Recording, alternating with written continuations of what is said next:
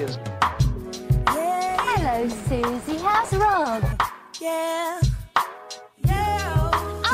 Now here's an interesting species I've not seen before. What is it? That's the tiger-striped bear. Wait a minute. It's sooty covered in marmalade.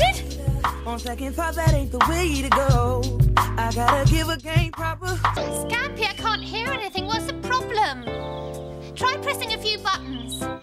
So many things I wanna tell you. Don't forget to feed That Tom. I should start by saying,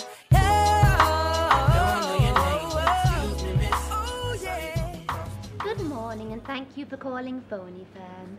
Please press the star button on your phone. Thank you. If you would like to speak to a billing representative, please press 1. If you would like to speak to a handset representative, please press 2. If you would like to speak to a customer care representative...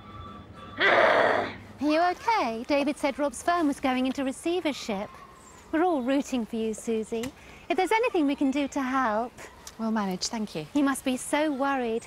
David said the fraud office is now taking a particular interest in the case. Something to do with embezzlement and tax evasion. Nothing to do with Rob, I'm sure. It's probably one of those awful accountancy firms getting it wrong. Though, of course, Rob did have financial responsibility, didn't he? It's one thing going bankrupt, but having to fend off those sort of accusations must be soul-destroying. I don't know how you cope.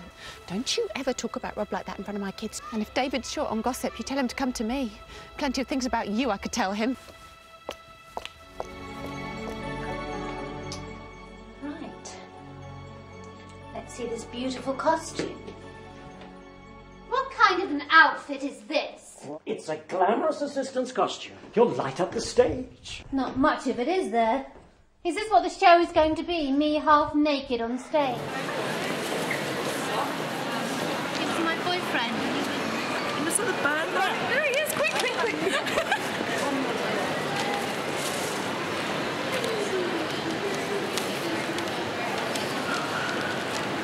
Well, you can't blame this on your mates trying to be funny.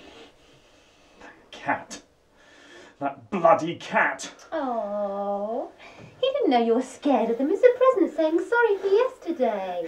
So he dumps gay porn in your suitcase and then goes all Don Corleone on you. Have you heard what you're saying? Oh, watch out. Maybe he's come to finish you off. Come on then, who's this? Malcolm, he's my new friend. Right. Well, dinner's ready. Go and wash your hands. You're all dirty. Tom? Do worms like pasta then? So how is Thomas? Is he okay? Depends what you mean by okay. What do you mean? Well, do you think it's okay for a 9-year-old boy not to have any real friends? Oh, come on, Thomas does have friends. Not really.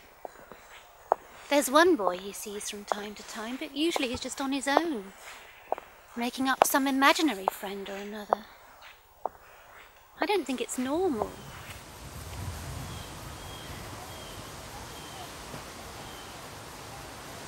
I feel like we're losing her.